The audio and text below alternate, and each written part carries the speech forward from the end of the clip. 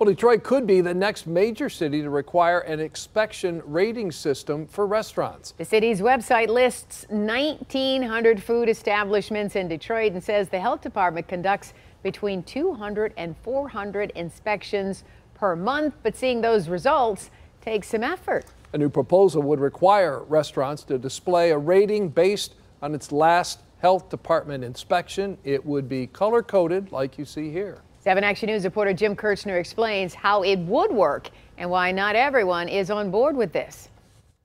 Inside a restaurant, this tells you what you can get to eat. It does not tell you what's going on inside the kitchen.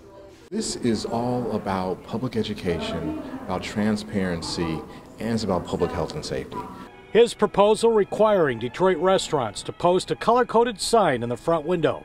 Green, in compliance. White, pending violations. Yellow, a pending enforcement action. Red, closed because of serious health violations. Would you want that before going into a restaurant? The information is good to know. I don't think it'll be good for the business. Would you want that information before you come to eat?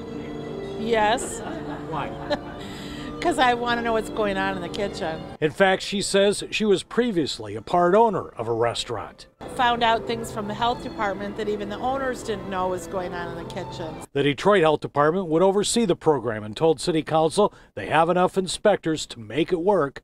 The Detroit City Council for more than an hour taking public comment. Transparency, bureaucracy, why pit us against other communities that do not have a food grading system? If you got anything to hide, you wouldn't probably want the program. Several restaurant owners did not want to go on camera, but say this is unfair to their small businesses hurt by the pandemic and still trying to keep workers and stay in business. Handling food, if you're in the restaurant industry, you have to do that. That's state law. That's local ordinance.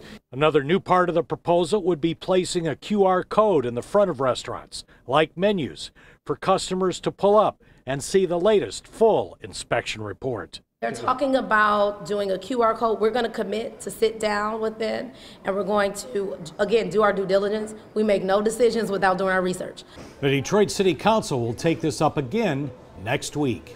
In downtown, Jim Kirchner, 7 Action News. Jim, thank you. In the meantime, if you'd like to search through restaurant inspection reports in Detroit, we've included a link inside Jim's story on WXYZ.com.